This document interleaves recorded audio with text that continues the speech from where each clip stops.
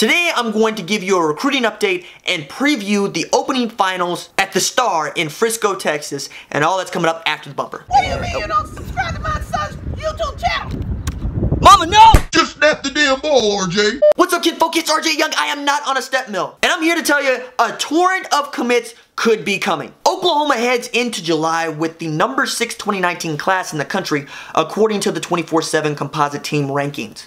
The Sooners already boast the best quarterback and receiver in the class, if not trio of receivers, along with 4 well-respected defensive linemen. 3 offensive linemen have already committed to play in Norman in 2019, and the lone spot available to a tight end was taken nearly a year ago by standout Austin Stogner.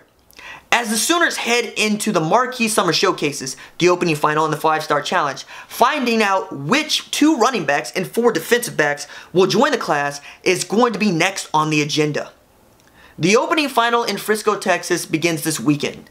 It features Oklahoma commits Spencer Rattler, wide receivers Theo Wease, Trejan Bridges, Arjei Henderson, tight end Stogner, running back Jase McClellan, and offensive lineman EJ Ndoma-Ogar. That's a hell of a list. At present, 4-star safety Jamal Morris is the only defensive back committed to the class after Jarrian Jones flipped his commitment to Mississippi State. Means there are at least 9 defensive backs OU is watching closely for what appears to be 4 spots left in the 2019 secondary. At the top of the list is an Oklahoman and 5-star recruit Dax Hill. The Booker T. Washington safety was nothing short of jaw-dropping, according to reports about his performance at the opening Dallas last April. Hill flashed 4.3 40-yard dash speed and ball skills that earned him his 5th star heading into the start of the summer. According to diehards, Hill will attend OU's Champ U barbecue in July.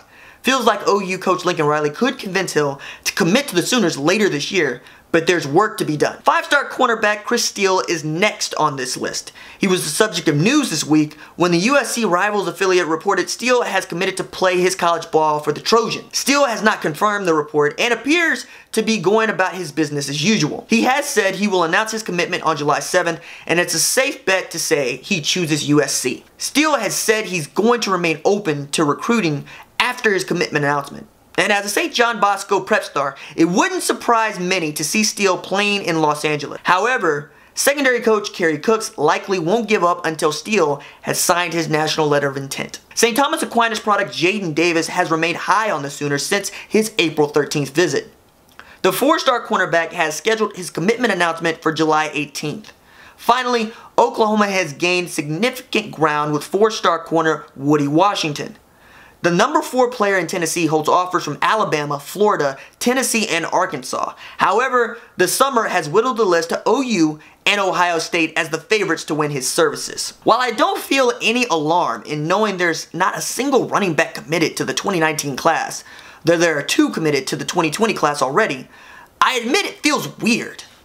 Oklahoma is arguably the greatest running back university of all time. While 4-star all-purpose back Isaiah Spiller was committed, he has since decommitted and left the Sooners without a tailback in an otherwise remarkable 2019 class. The likely candidates to join the 2019 class include Noah Cain and Marcus Major. Texas is seen as the leader with Cain, though he continues to listen to what the Sooners are saying. Cain also comes from the same IMG academy that sent running back TJ Pleasure and safety Brendan Riley-Hiles to OU.